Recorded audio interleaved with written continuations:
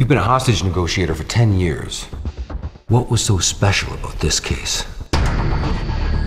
Do either of you guys have any idea of what it's like to face a hostage taker? It's not like working in a bank. It's not like working in an office.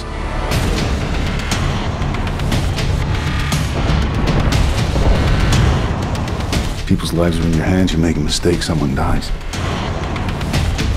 Why don't you tell us something we don't already know? Jake. I'm nobody. I'm just a simple cop.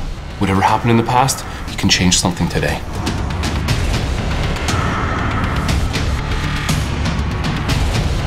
Do you realize what you're asking me to do here? Yeah, we understand.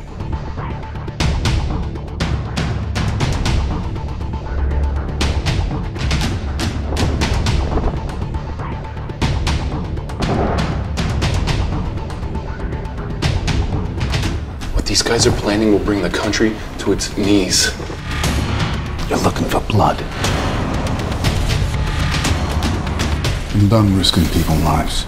I will do whatever it takes. You're not alone in this house.